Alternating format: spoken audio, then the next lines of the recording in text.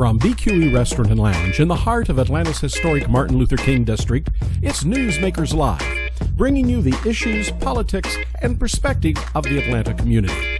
Now in its 10th season, here is tonight's moderator and your host, 8-time Emmy Award-winning broadcast journalist, Mr. Maynard Eaton. My partner, Jim Welcome, is not with us tonight. Our rest of the day is doing good. So there won't be a closing commentary, but there won't be one needed. I've been covering news in this town since 1978. I happen to be two of the most iconic figures in Atlanta's history. Atlanta is known for its great black preachers, from Martin Luther King Jr. to Jasper Williams to Reverend McDonald. You can go on and on and on about Atlanta's iconic and civil rights legends in terms of the pulpit. But these are two of the best. They're probably the top two.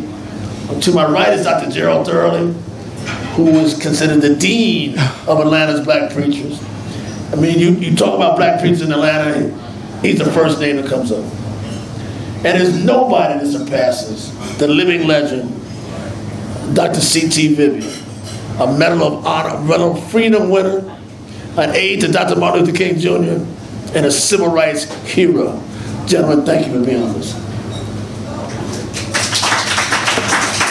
Thank you. We come to talk about a little bit about politics and the impact and power of the black church on politics. It's always been a factor. I guess in 2017, will the black church and the black parishioners of your churches and respective churches around the city still be the determining factor in the outcome of this mayor's race? Dr. I'll let him start. In fact, you're going to turn it up. In our history, is the black church has been the core of politics, and which way they went made the difference. And it's only the size of the city that made a difference. So the black church does resonate. The black church does have a say-so in the outcome. Always has, and all year long, the major ministers of that community are making decisions too on who to watch and who not to watch. Dr. Durley, your take on that. You've been watching. You've been listening and interviewing candidates. First of all, thank you for allowing us to come and share this afternoon on something I think is very critical in a nation that's being divided on race, gender, sexual orientation, political ways. So the church where black people attend, you call it the black church, I just call it the church where black people attend because the church doesn't have a real color. But what's interesting now is that it is so divided, and the strength, CT was saying that at one time you could come in, talk to the black pastor, and we had the kind of influence.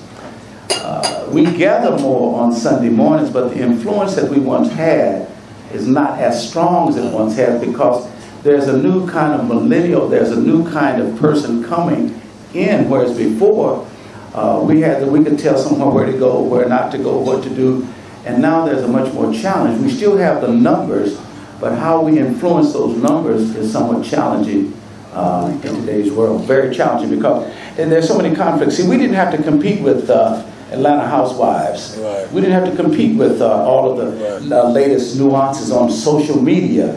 We could say it on a Sunday or a Wednesday night, but now all the intervening variables are very tough.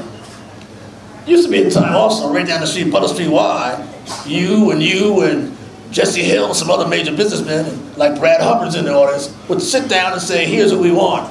Now we have, what, 5 or 6 black candidates running out of the 8 candidates.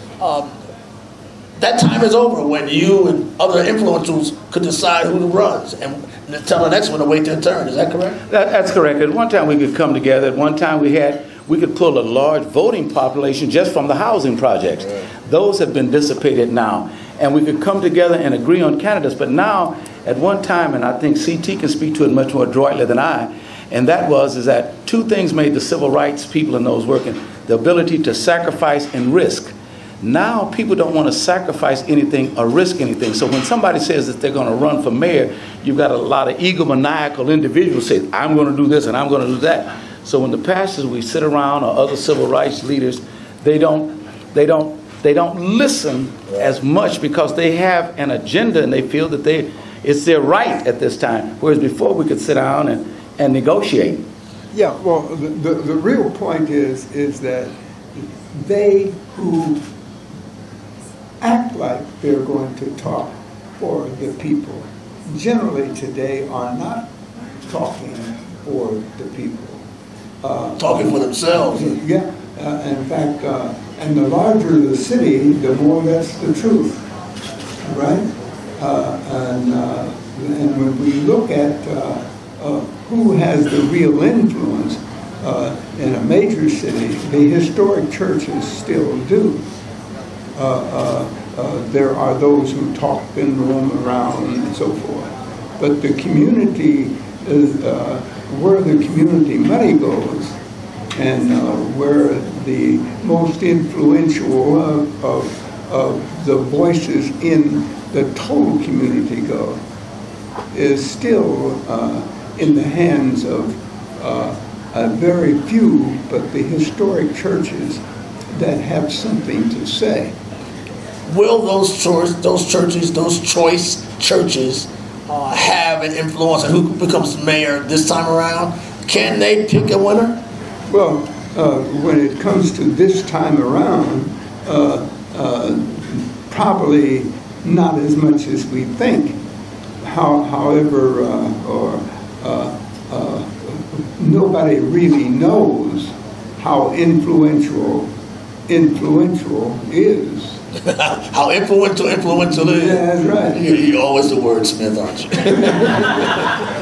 Dr. Durley, speaking of influential, you were amongst other pastors, Reverend McDonald, some others, who met Lindsay Street Baptist Church a few weeks ago to interview all the mayoral candidates, as I recall. We've not heard anything from that get-together. Well, I'm told there's something about to happen, though.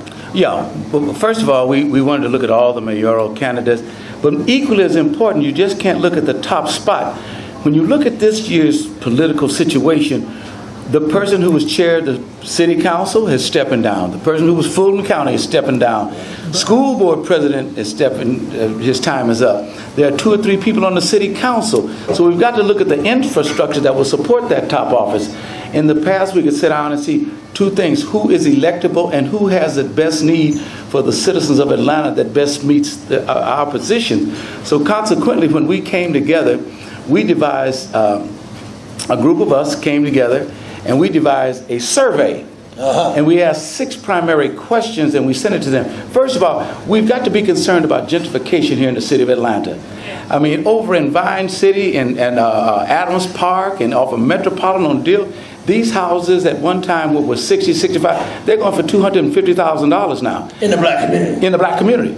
And once what was. What was. And it's changing drastically. All around Cascade is changing. So consequently, we want to look at gentrification. We want to look at education. We've got to look at the difference between charter schools and public schools and what does that really mean in terms of getting our children educated. We've got to look at access to public health.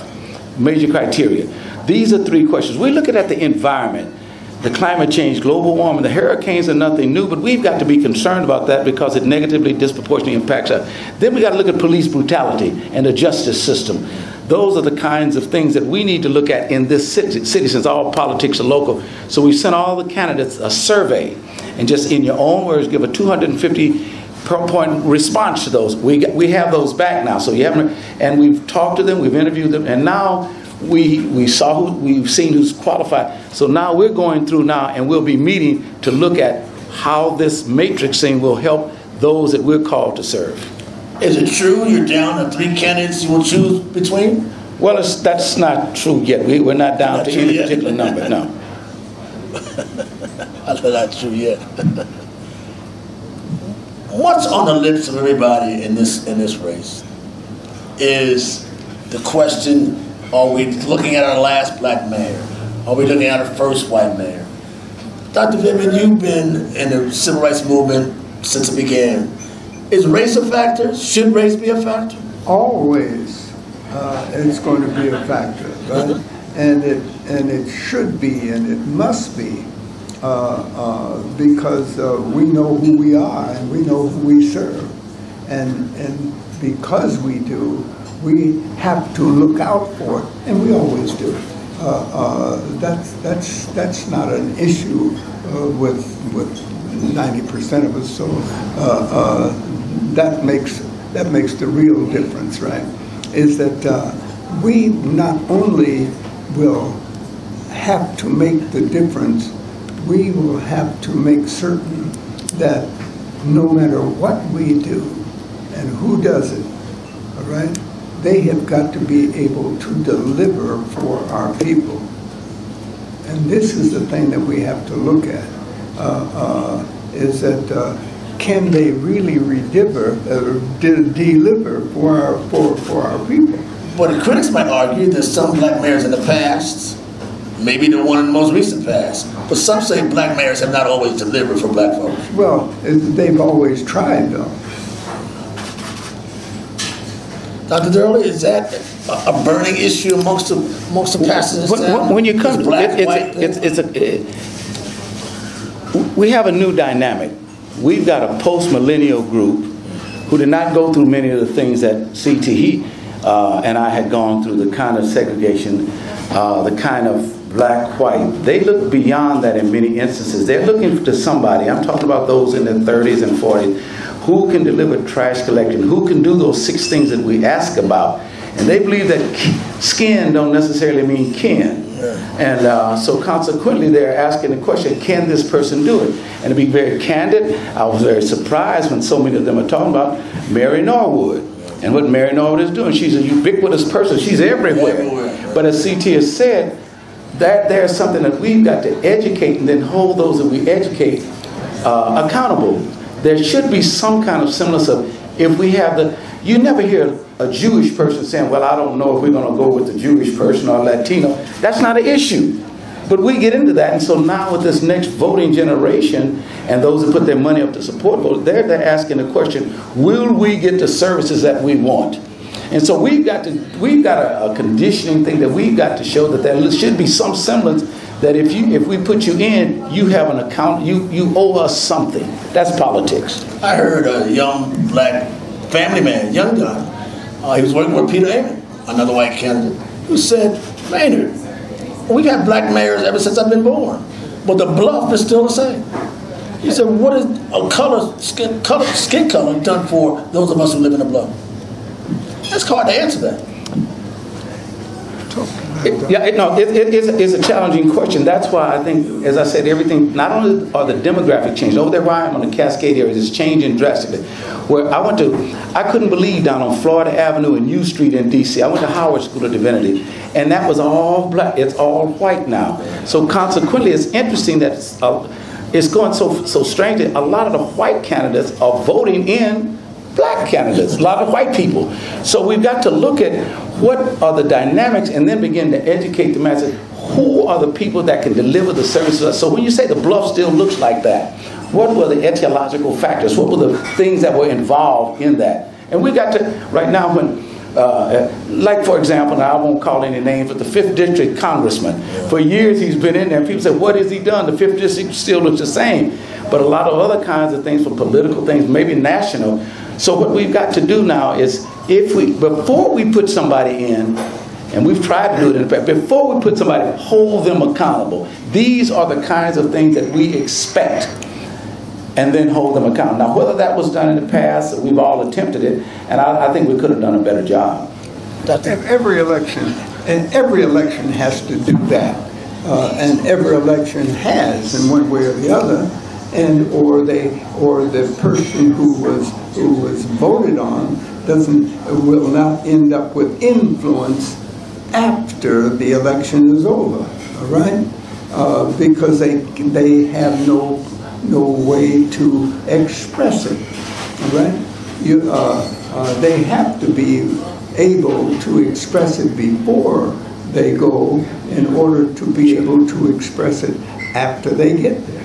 Are we at a turning point in Atlanta? Are we at a pivotal point where Atlanta's changing either ethnically or in terms of housing patterns? Is this a new day? Are we approaching a new day, a new dawn for Atlanta? Well, not new. You know, there's nothing really totally new, right? And this is why you asked the question, right? Because you're thinking about years of politics that is still the base for our activities, all right? They may not be the same, but if you can't produce what you have been producing, you will not be important.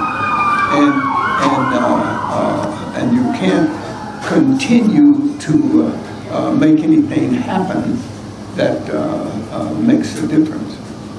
Dr. Durley, what do you say? Atlanta's at a very critical point, and it's a sleeping point. Sleeping? A sleeping point, because you see, in a very subliminal kind of way, Atlanta is shifting in its power struggle right now. We don't know who's going to be the next chair of the Fulton County School Board president, where schools are located. The financial basis the economic base has always been on north side. Is that still going to be in control? So we're losing. At one time we had perceived political power because we had the mayorship, we had the chief of police. Look at the chief of police now even. Very quietly, and all of a sudden we'll wake up and say, what happened to the biggest county? How did we, as a person of color, how did we lose that? It's very quietly. It's like, remember the old frog in the tea kettle? You put the frog in, and the frog is smiling. And you turn it up 1 degree, and the frog is still smiling. You turn it up another degree, and the frog is still smiling. Turn up 2 more degrees, and you got frog soup. The frog is dead, but didn't know because it was so comfortable. And we now, at one thing, we were not comfortable when we would see things, but now it'll be all right. It'll work itself out. On the national scene, we are not on the national scene. Korea, the wall, Latinos, gay, lesbians, everybody, but not the voting. So we're in that kind of period that we have to almost restructure to say, how do we hold those that we put in power accountable? And right now, Atlanta is in that very quietly shifting mode. But this isn't the first time we've been in a shifting mode, as Rev calls it. Is that but it won't remain the same. All right. It's how do you handle what you have? How much hard work do you get done for week by week, at least month by month? All right. Because if you don't get it done, you won't be back anyway. All right. Or you'll make a good front for the wrong people. I was just talking to an author of a book about public defenders, and in his book, he says, I asked him point blank, I said, do you think, he talked about the first wave of black mayors and what they did and did not do with regard to crime and the drug war. And I asked him, I said, do you think first wave of black mayors misfired or made mistakes? He said, definitely. Yeah. And he quoted saying that they were echoing what the white establishment was echoing. Have black mayors failed in their response to their black constituents generally? I don't think so. Is that when you say failed, they've always been there, and they have continuously worked at it, right? Now, there are some that have not, but that doesn't make the mass of them. And it doesn't mean the mass of the black voting public that they represent. Is that those who get voted for will make the difference in the end. To me, failure is when anybody can make a mistake. When you go into a new situation, black mayor, new black power, the presence of power, failure to me is after you've made a mistake, you don't correct it, and you don't get up. There's nothing wrong with making a mistake or failing or even making a mistake on budgetary items where you shift things or making certain selection around those around you. It's when you don't correct those things and try to make a difference. That's when you fail. We got to say that we've all failed and fallen short of the glory. But every now and then, when you do make a mistake, surround yourself with those. And that's what this generation now is asking. We're not just going to vote for you because you're black. That era is over. But we want to give you the shadow of a doubt. And we'll even forgive you. But we were a lot more tolerant. The generation today is not as tolerant as we were. We give a person a break. No more. That era, because they came up. They came up in the kinds of schools and post-education where they move like this. They're not going to come to church and sit for 2 hours and hear about a pastor's appreciation. They want to come in, park, hear the word, and get out. That's their life. So now so that same psychological thing is the same in politics. Are you going to do the job? What did you promise to do? Have you done it? How much will it cost? I'm with you or I'm not with you. Point blank. Do either of the two have any favorites in this race?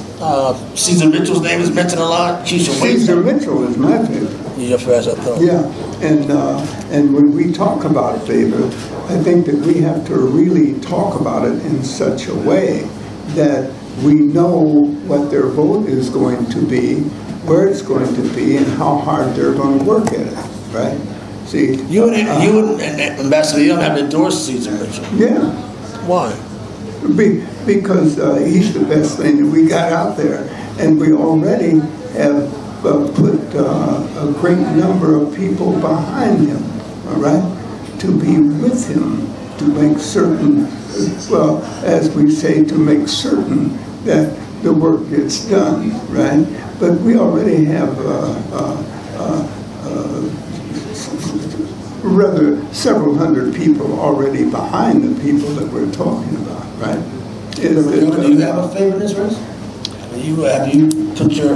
As I said, we're looking at, and I think looking at all of the candidates at this point, and in the next several weeks we're going to narrow down, predicated upon what they said they would do, when they said they would do it, do they have a grasp of what the people that we represent really want? Then one of the things that we're certain about is that at that point we're going to collectively make a determination and not only put our mouth behind it, but put our influence and put our dollars. And heretofore, because in any group of people you have some that are more favorable toward one person, another person, but then how do we look, what is in our estimation, the most appropriate, most electable candidate who can meet our needs, and that's what we're looking at now. Now, I might have a personal preference, but I've learned the one thing: whenever think you're a leader, you've got to be a good follower. So I'm working with my colleagues on that. Finally, to each of you, two separate questions. One, speaking of this turnover in City Hall, from City Council President, Mayor, Fulton County, there are those who speculate, who fear we're in for some major indictments in City Hall, a City Hall scandal. Does that concern you that we've been pay-to-play stuff and kickbacks may unravel or may come forth in some indictments? Is that always bothers me. Any kind of, I spent my life, and so is CT, and we have always talked about the honesty, the integrity, particularly when it comes to the public, domain, where people are being shortchanged, where people are being disenfranchised, not only financially but health-wise, all of those things. And whatever these indictments, I've heard about in October, the big surprise. Yeah. I'm convinced that whatever the big surprise, there's no surprise. Somebody's already been surprised and they know, so it's a lot. So I don't know all the ins and outs, but anytime there's any kind of shenanigans going on like that, we're going to try to stand on the side of righteousness. There is concern, though, is there not? But there's a strong concern. There's a concern if this does come out that we've got to look at that and make a decision very objectively and not back those that have already done some things in the dark, because they will come out in the light. And at that time, then we have a responsibility to those who trust us. But right now, even from the pulpits, we have to be very careful because our trust level, I saw an article the other day that most pastors they had a list of professions, and number 5 on the people that didn't trust was a used car salesman. Number 6 were preachers. We were behind the used car salesman in terms of selling something. And I said, have we dropped that low behind a used car salesman? So now it's more important that we speak the truth and hear the truth and share it back with our people. It's still a matter of who was changing what part of the situation that we were going to respond to. It's still the matter of how much hard work have you put in, all right? How many things have you done? It's still how much are you going to be certain of prior to the election as well as before the election. Let me talk about putting in hard work. Yeah. You put in hard work in the civil rights movement. You and Dr. King, Dr. Abernathy's son is here. You put in hard work. Charlottesville was just recently. We're talking about Confederate monuments. Charlottesville.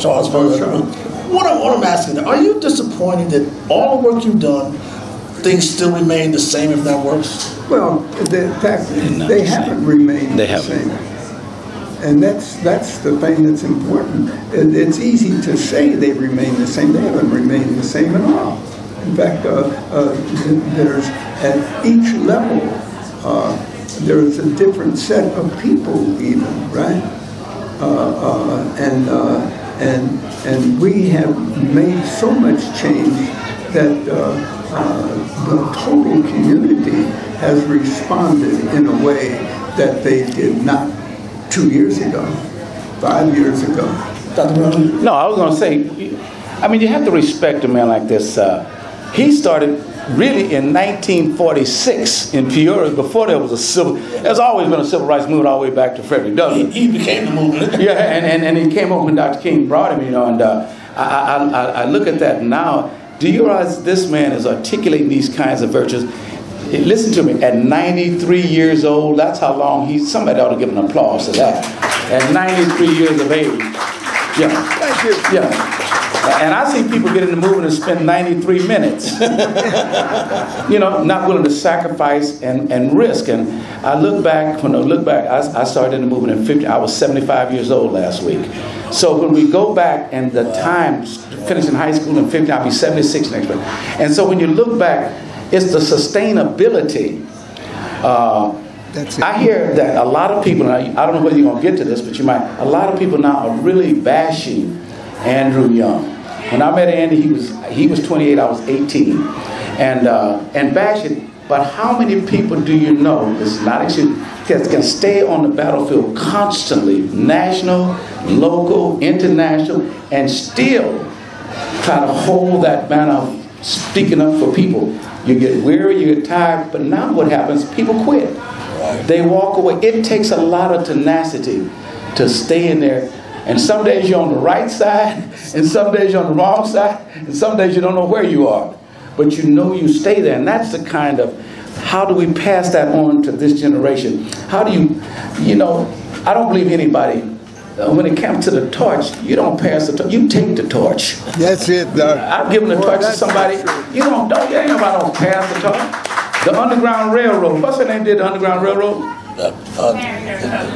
Who gave her the torch? She took the torch and took a gun to your head and said, move. So I was trying to pass the torch on to a brother. You know what he asked me? Who lit the torch? Don't matter who lit the torch, carry the torch. Who lit the torch? Where the torch going? So we got to say, now let's take that torch. But when you come up to somebody and say, we got a meeting tonight about something, they say they got a frat meeting. Right. Or they got to meet with 100 black women. Or they got to meet. Where is the priority? Where is the sacrifice? You take it. If my mother got in my way during the movement, I said, Mama, sit down twice, and then I just got to go. That's the power that we had at one time. Yeah. The commitment and the compassion, the double C. Finally, Dr. Your last word, sir. Well, last word? Okay. I don't want to keep you on there. Is that the important thing is, let's deal with Andy just a moment before we have it, right? Please. Because Andy... He has been controversial. Yeah. Oh, of course, but if you really look at it, only the last few weeks has he become that controversial, all right? Is that because he said something in the newspaper that somebody didn't like, and they talked it to somebody else, right? They didn't even read it, right? Because had they would have understood that the depth of his thought was beyond of what they normally run into. Andy has been there for a long, long time. Andy has thought through everything that he's said and done.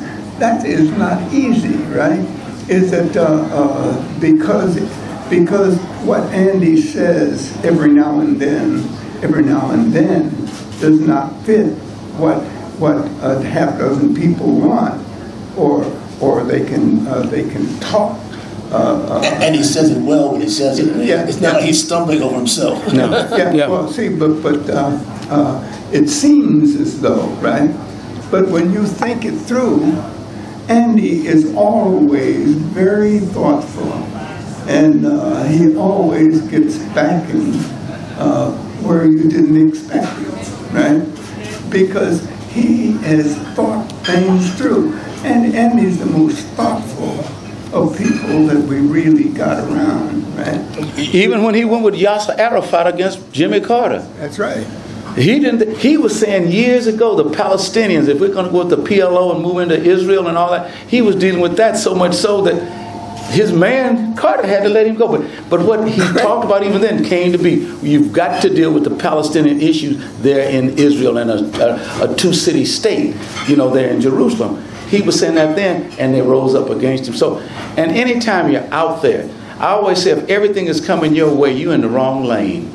And Black pastors still will make a decision, though, with regard to their choice for mayor in a few weeks, you say. I didn't hear what you said. Black pastors will make their decision with regard to who they support for mayor. I think in the next several weeks there's going to be a strong backing from the clergy community about who we think would be possibly the most electable person, and one that we feel can really meet the needs of our constituencies, those we're called to serve. Dr. Gerald Durley, Dr. C.T. Vivian, two icons. Ladies and gentlemen, please a round of applause for two of the greats of afternoon. Two of the greats. Our partners, you're welcome out here. As he was saying, this has been Newsmakers.